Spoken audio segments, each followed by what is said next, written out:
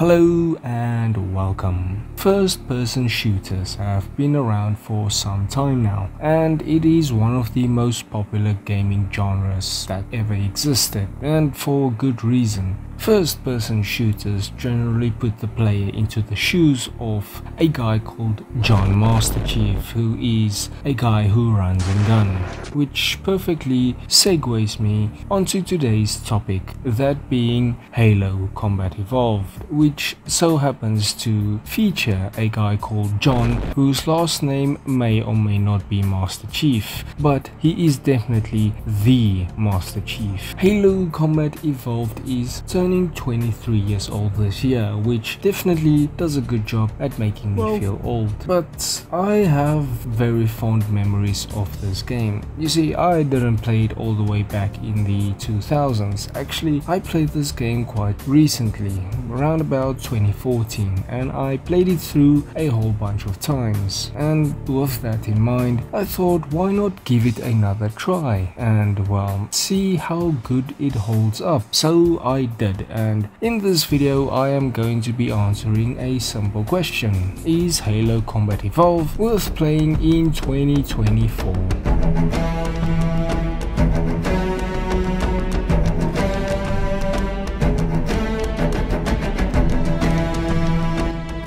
The story of Halo Combat Evolved is great. The story starts off with you finding a giant ring world, a Halo world, which so happens to be called Halo. Very cool. Now along your journey you will meet a bunch of friends like the Covenant and the Flood, and you will also learn a little bit more about what this Halo is, what it does, and what the purpose of it is, right until the very end where you realize that the best option is for, well, you to destroy it, which you do. Now the story in Halo Combat Evolved takes a backseat to the gameplay, which I like, for a couple of reasons. Number one, there are so many games today that just don't understand this concept and will just throw in a whole bunch of cutscenes, to the point where there are more hours of cutscenes than there are hours of actual gameplay. And I am simply not going to shut up about it, because so many of these older games manage to balance the gameplay and the story perfectly well. It's fascinating to me how a game like Halo Combat Evolved can have only a handful of cutscenes where you really get to focus on the story and manage to deliver a story that is way better than some modern game stories is in its entirety. If anything, it proves that you don't really need to spend that much time on cutscenes. You don't need the story to take up the majority of the game's runtime.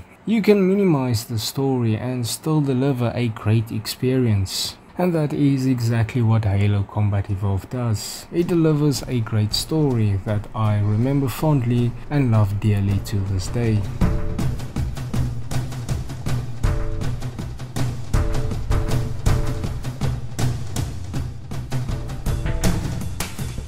Let's move on to the levels. The levels in this game are very well done. It's a linear game with linear levels. However, it manages to be good by simply changing it up constantly. Now, what exactly do I mean by changing it up? Well, you go from running and gunning to riding a warthog to flying in a banshee to riding a freaking tank. It manages to change up what the player is doing constantly, and it makes the linear design of the levels feel way less boring by doing so.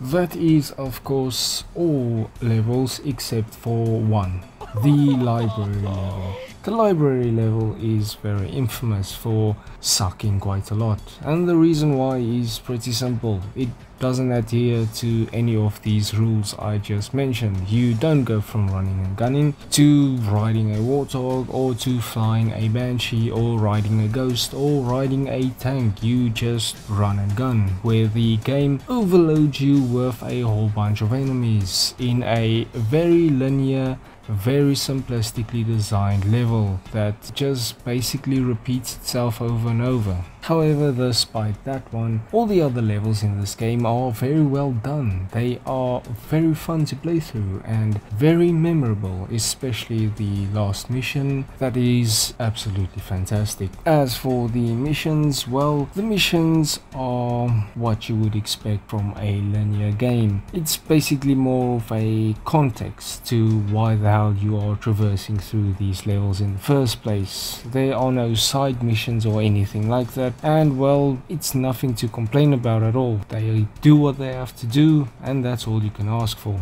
Overall, the level design and the missions in this game are perfect. They do what they need to do, and they're pretty good at it. Despite the wet stain that is the library missions, every other mission is perfectly well done.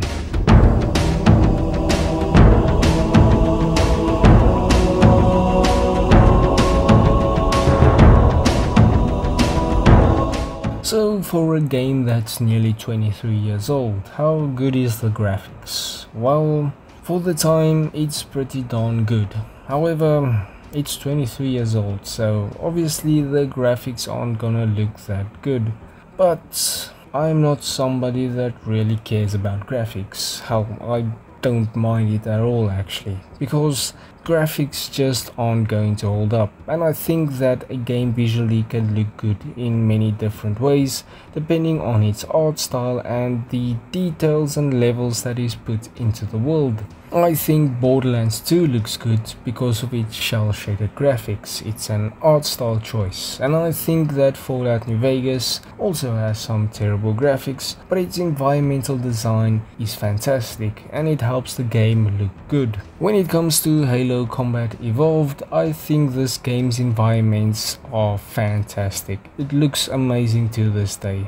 There are beautiful views, the world feels alien and unique, and well, that is all I can ask for. For a game that's this old, it looks good simply because of that factor. And well, if you are one of those crybabies that can't stand old graphics, don't worry, because you can still enjoy this game with some relatively new graphics, because the Halo Master Chief Edition, well, it basically solves that problem, giving you some newer graphics that looks good. So there's that option. Now I think it is important to highlight some of the other more smaller elements, some of the more smaller details in the world and the environment. For example, you can shatter glass. In some levels the floors have glass within them, and if you shatter it, enemies can fall through it. It's a cool little detail. The explosion of vehicles also look fantastic even to this day, and the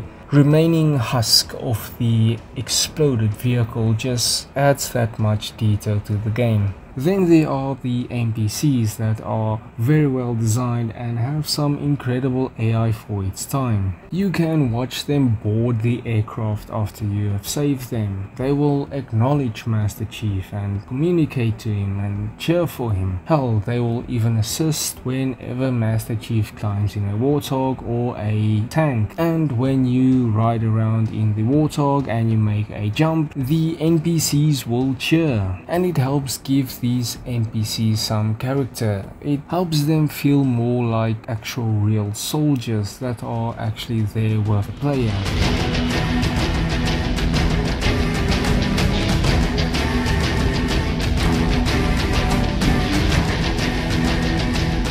Let's move on to the gameplay. Let's start with the combat. The combat in this game is pretty darn fun. Now, it is not as fast paced as something like Doom Eternal, but it doesn't need to be. Now, the game is also lacking in a lot of modern day bullshit, like no sprint button, because I genuinely think that there are a lot of FPS games out there right now that really doesn't benefit by having a sprint button. just remove the sprint button and make the player go at a fast pace. That's all you need, and it's exactly what Halo Combat Evolved does. You also have a whole bunch of unique weapons that are practical in different circumstances. Now, this game doesn't have a whole lot of weapons, but the variety it has is good enough, and like I said, practical in different circumstances. For example, the alien weapons are generally more useful when it comes to dealing with enemies that have shields. There are also the big weapons that are generally useful for the more tanky enemies, and well, the literal enemy tanks. Staying on the topic of enemies, the enemy variety in this game is very good.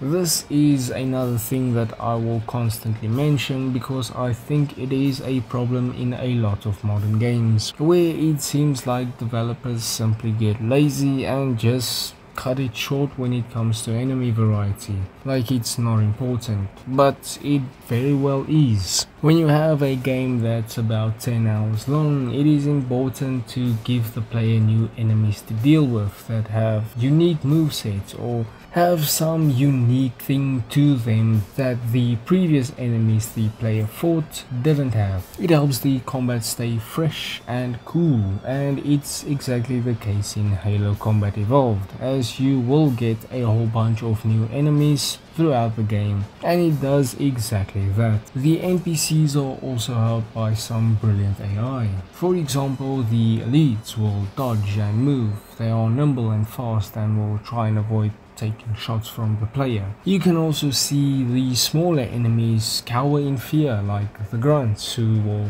run away as soon as you kill an elite. The enemies will also do their best to dive away from grenades. If you throw a grenade that they see, they will dive away from it to avoid its blast, which is a super cool feature. I also like the fact that there are so many additional weapons that the player can use. For example, the turrets. Both the turret at the back of the Warthog is usable for the player, as well as the Covenant turrets that you can use. It just makes the world feel more interactive and like everything actually exists and isn't just some prop or placeholder. And it also helps with the combat, as well, these turrets are very useful in certain circumstances, and it just makes the combat overall feel more complete. Then there's the music. The music in this game absolutely slaps. I don't think you need me to tell you that Halo's music is good, but Halo's music is bloody good. Overall, the gameplay in this game is great. It's round about 10 hours long, and throughout those 10 hours, the gameplay stays refreshing, and more importantly, it stays fun.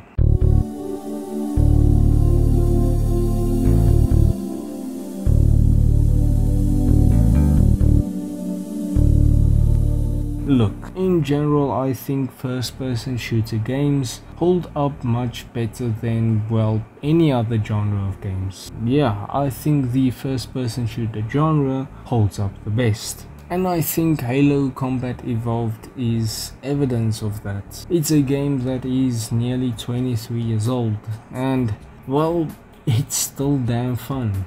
There is of course the Master Chief Collection that helps the game look much better, but I don't really think that you need it.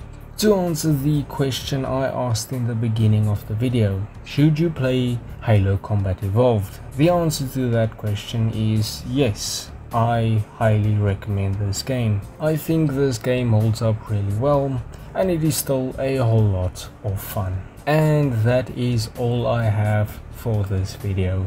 I thank you very much for watching. Bye bye.